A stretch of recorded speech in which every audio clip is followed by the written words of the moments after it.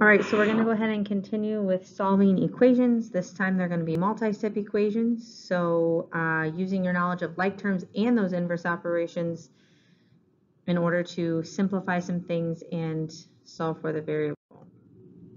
Just a few things to remember here as we go on with a few of those extra steps. When combining like terms, I add or subtract terms with a common variable.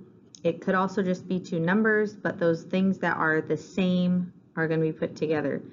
When using the distributive property, I should always multiply what is outside the parentheses with what is inside the parentheses.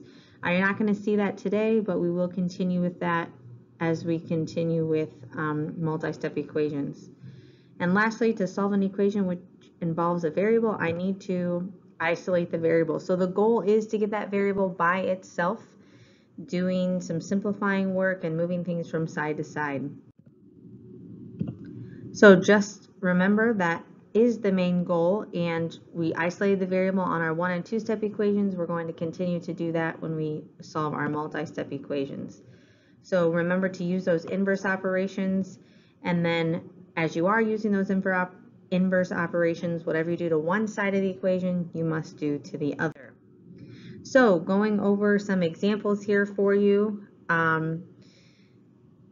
Please make sure you are writing these down in your notes, taking notes on that so that you can upload that picture to show your teacher that you did follow along in the video and went through these examples. So I'm going to go ahead and put my line at the equal sign here so that I know whatever I do on the left of that, I'm going to do on the right of that line.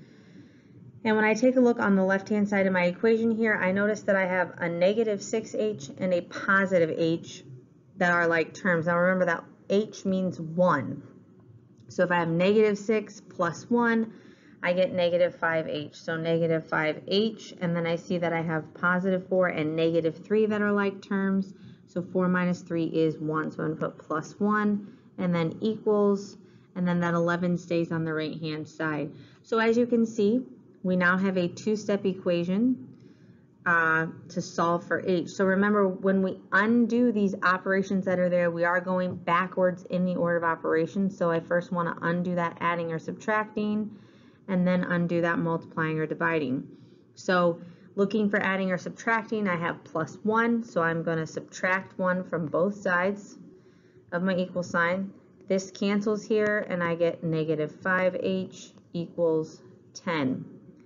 Okay, so now I can look for multiplying or dividing, and I notice that these two things are right next to each other, which means multiplying. So to undo that negative 5, I need to divide by negative 5. Remember, when you're dividing, you take that sign with it. So my answer here is h equals negative 2.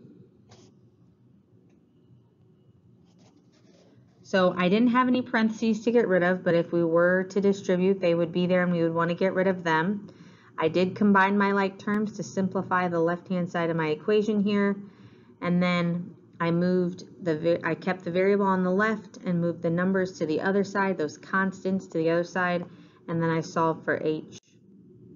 Okay, so just a reminder, on every single problem, if you don't know where to start, you do want to go through that process of getting rid of the parentheses if you have them, combining your like terms, moving the variable to one side of your equation and the numbers to the other side so that you can solve for that variable to be by itself. Okay, so let's look at another example here. So I'm going to draw my line here. Okay, and if I look on the left-hand side, 8x plus 4, those are not like terms. One has an x and one doesn't, so I can't put that together. And on the right-hand side, 5x plus 28, those are also not like terms, so I can't put those together. So there's no like terms to put together yet. I just need to start moving things from side to side.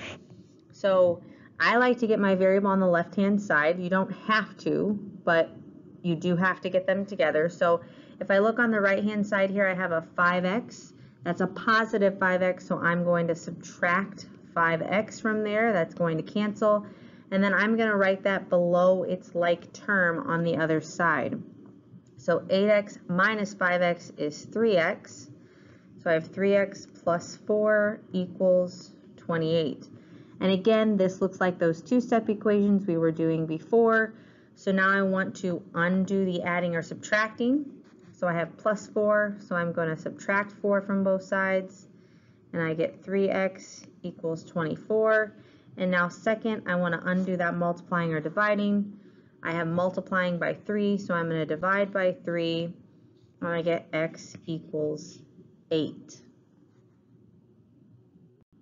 Okay, so there weren't any parentheses, there weren't any combining like terms, but then I did move the variables to one side, the numbers to the other side, and I solved for that variable.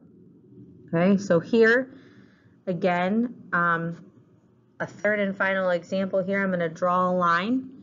Okay, there are no parentheses, so I don't have to worry about that this time. But now I want to look to see if there are any like terms. So on the left-hand side of my equation here, I notice I have a 5x and a 3x. Those are like terms, so I'm going to put them together. So 5 plus 3 is 8, so I get 8x. And then that 24 doesn't have a like term, so I'm just going to leave it the same, plus 24 equals. And on the right-hand side, those two are not like terms. The 2 has an x with it, so I can't put that with 36 because it doesn't have an x. So I'm just going to rewrite that. Negative 36 minus 2x. Okay, so now I want to move the variables to one side, and again, I like to get them on the left-hand side. So I look over on the right-hand side here, and I have this negative 2x. Well, to cancel that out and move it to the other side, I need to add 2x. So then I'm going to write that below its like term on the left-hand side. And 8 plus 2 is 10.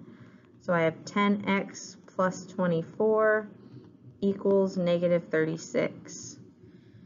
Okay, and now I want to move the numbers or the constants to the other side. So that positive 24, I want to move to the right-hand side.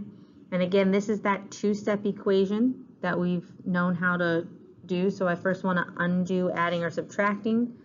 So that's why we're going to subtract 24 from both sides.